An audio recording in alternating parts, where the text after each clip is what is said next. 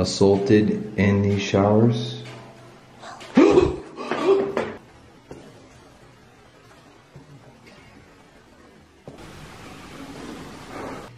Two.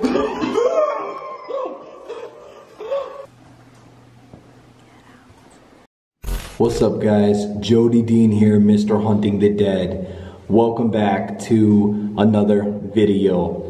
Tonight I am here with my friend Omar Gosh, and we are getting ready to investigate Brushy Mountain State Penitentiary. This is death row. This is? I believe so. I didn't want to say that, though.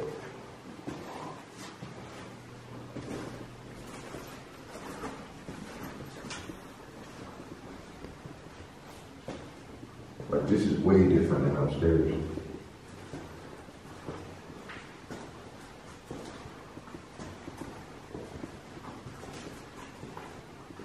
What's going on, D-Block? Your warden's here. Do we got any boys in here that like some yard time? Did you hear something? That was like a cough or like a grunt or something. You didn't hear that? I didn't hear it, but I felt something like move.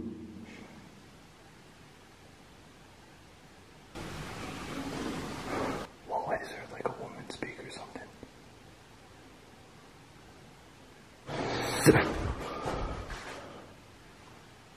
There was just like a growl or something that came from right here. Is that you? Somebody in there that want to talk?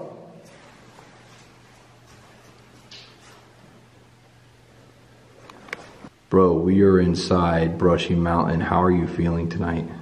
You know, I almost forgot the feeling of coming here and just the eeriness.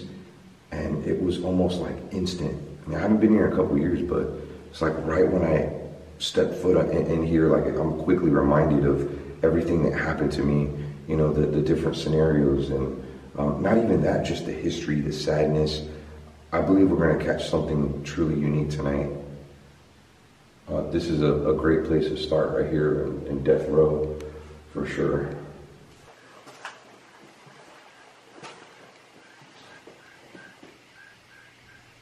Hello?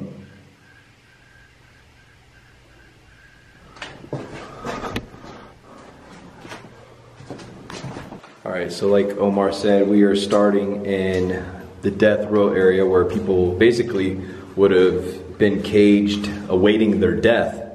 So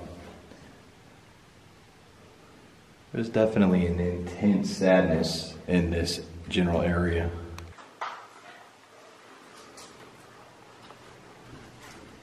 Alright, so it's about midnight right now as we are embarking into this prison of paranormal trapped souls. It's the other side of D Block right here.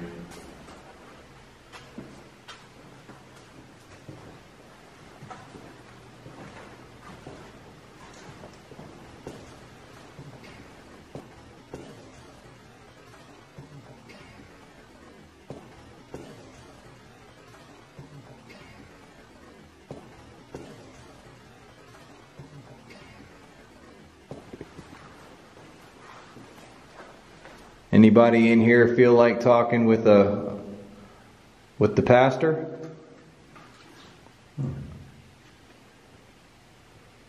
Dude, it suddenly just got really cold, like right between me and you. Right in here. They would execute people in there? That's where the electric chair was. Oh wow. It's kind of hard to see. So basically, people could stand here and watch these people be put to their death. No. Well, yeah, but look, this was the room. So there was a room in here with a little window. And it'd be like the families of whoever, you know, let's say this person murdered their kid or something, and they get to watch the execution take place. You can see the little window. What did that sound like? I don't know. Something like somebody was walking towards us. Yeah, I agree with that. I think that's a controller. I thought I just seen something move inside there. That's locked, right? I'm sure it is. Let's see. Yeah, it's locked. Maybe it was like our shadow or a reflection.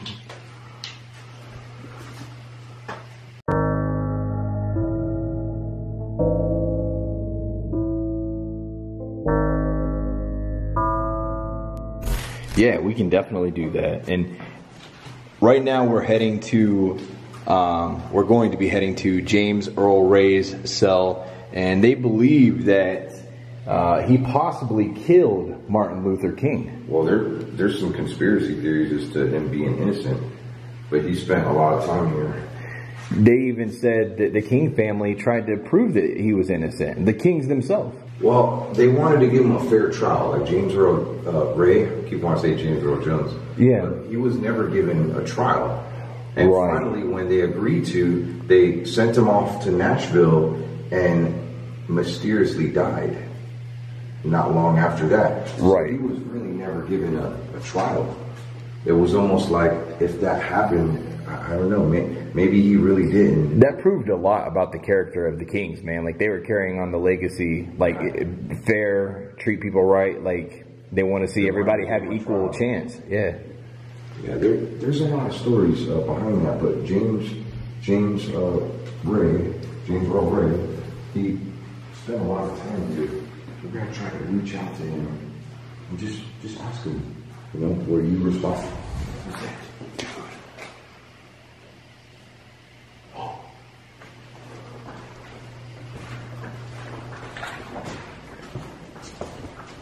Hello?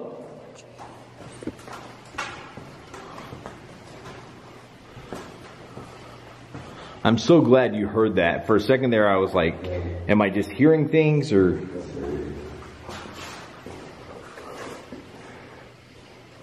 Okay, so I was in here a couple years back towards the end, and you can hear it almost sound like somebody with steel-toed boots walking down the hall. Like, maybe like, whoa. Yeah, you're gonna see some Look at art this right there. old art, bro. That's cool. That is amazing. Dude, I got a good idea. Let's both turn our lights off real quick. Let's go dark and let's see if like that enhances it, if we feel or hear or anything. You want to? I got this lantern has a dark feature. All right, guys, I'm gonna turn off my light real quick.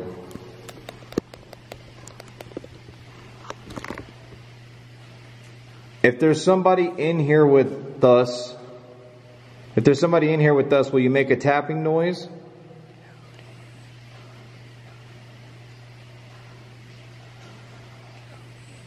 Will you let us know where you are?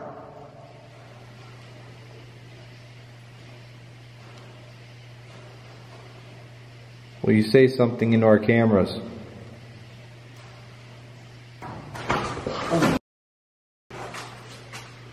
You heard that? Yeah. It sounded like it came from, Was it that cell? like, downstairs or something.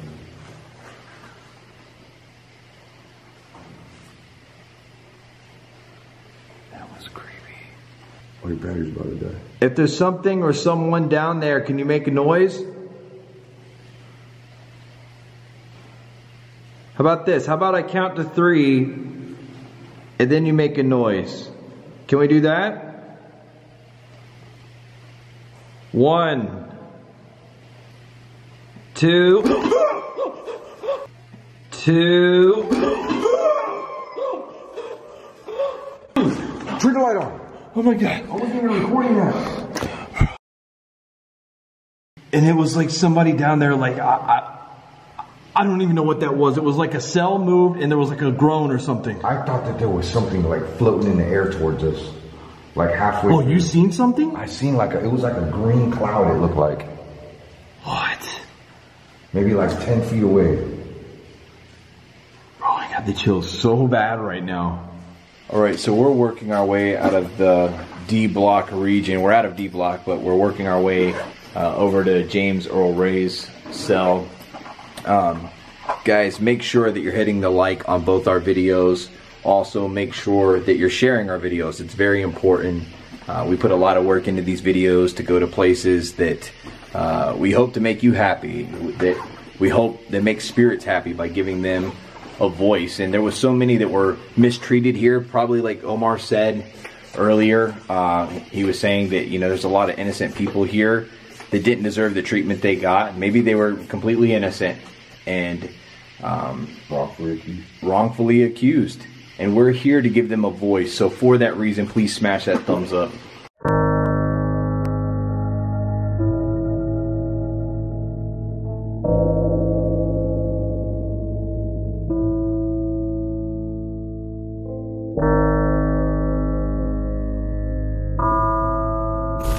Alright, so technically we are in the yard right now.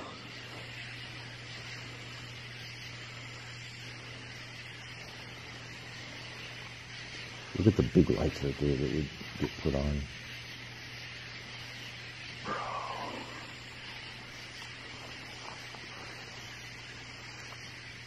You know, one thing that's pretty crazy about this place is they're constantly finding things on the grounds that would have been used maybe by the guards or prisoners back in the day. And some of the things they found are really creepy.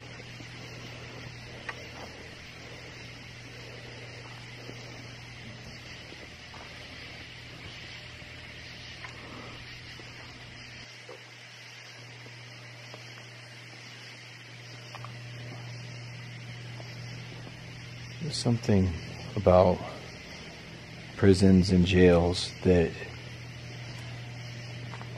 just have such a hold on spiritual energy, unlike anything else. I mean, every place we go to, just about, we can find spirits, even places that don't have claims of being haunted. But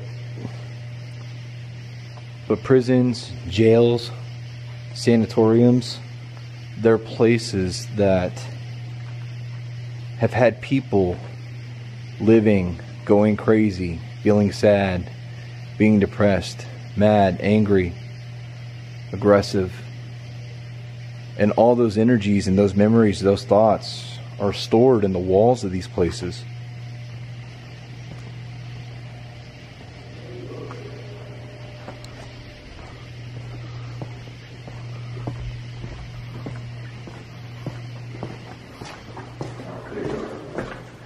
Hey, you okay? Yeah. Alright. I thought I lost you for a moment there. Yeah, I thought I lost it too. I guess we just went in a prison. I called. I heard it. It sounds like somebody's moving in a cell.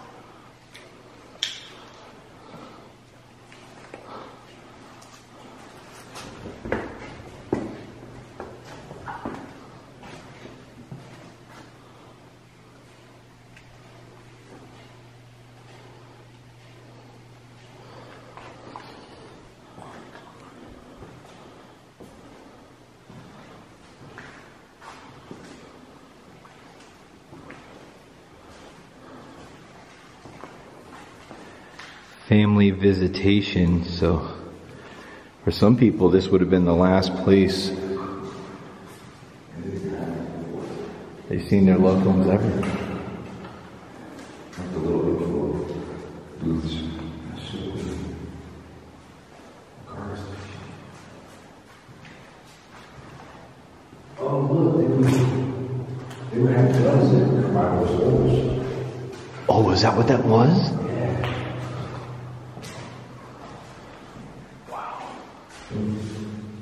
Barrel of 30 rifle. Wow. Cool. Floor right now. Scrolling. Oh, I heard that. It just sounded like a growl. Bro. That was like a really deep voice. My belly is out like.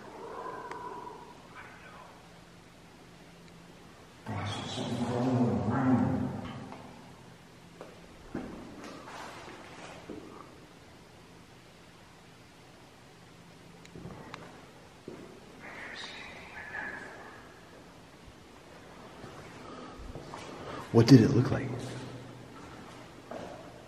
It almost looked like a human spider, bro. A human spider? I swear, dude. It was almost like somebody crawling with their hands on the ground, and they were coming fast. Oh, there was a voice. There's a bat. There's something here. Look. That was a bat.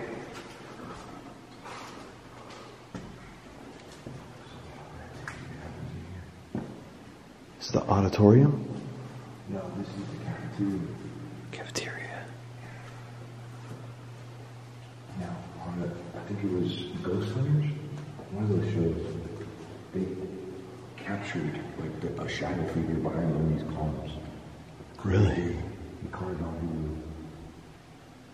And I caught a chair. They kept moving right in front of me, dude. Just sliding.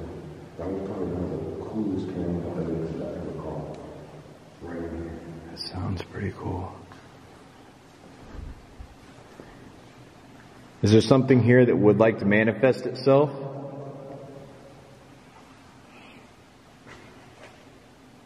Did you hear that? Yeah. Sounded like, oh, it's right over here. There was a voice. It sounded like it was coming from my left and one just came from the right.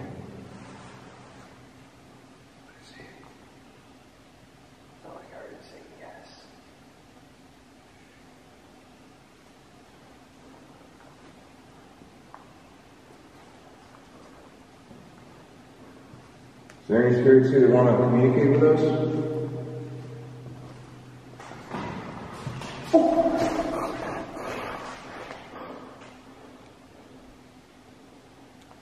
It's funny, you just heard something right there. What do you think that was? I don't know. I heard something.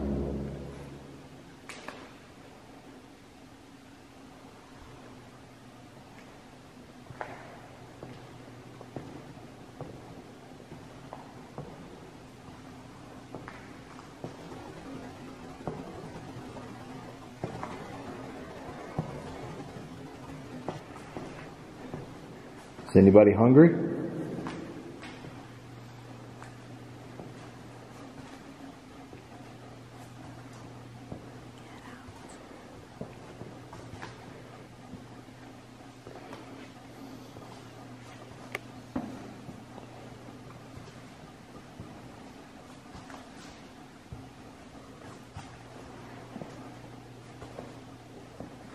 We were walking down the line where they would have served prisoners their food right here, and I guarantee you that with knowing the history of this place, that there is something bad that happened in every inch of this brick castle here, and I can't help but wonder how many people may have been shanked, bullied, their food taken from them right here in this very line. All right, so we're going to be leaving the auditorium right now. Or the cafeteria, sorry.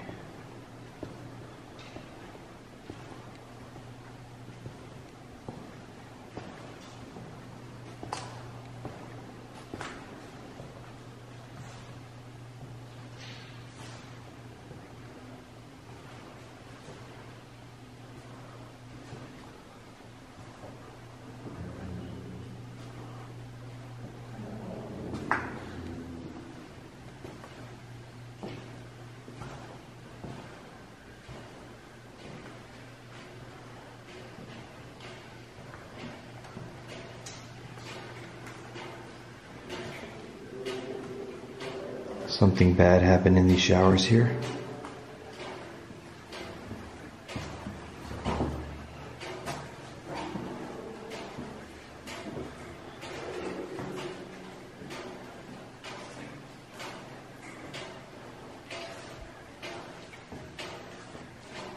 Were you assaulted in these showers?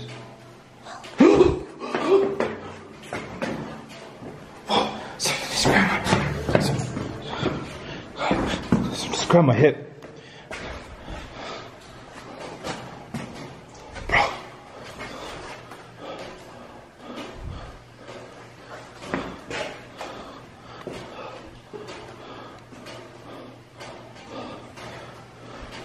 Omar just came in here. He asked me if I was okay. I told him that I asked the question if anybody was assaulted in here, and I felt like somebody grabbed my hip like so forcefully. I feel like I may have a bruise there, and I said I almost dropped my light, and he said, well, you know what? It's a good thing you didn't drop. I said, what? He said, the soap. Jody's gonna go in here separately, but I challenged Jody to go in there.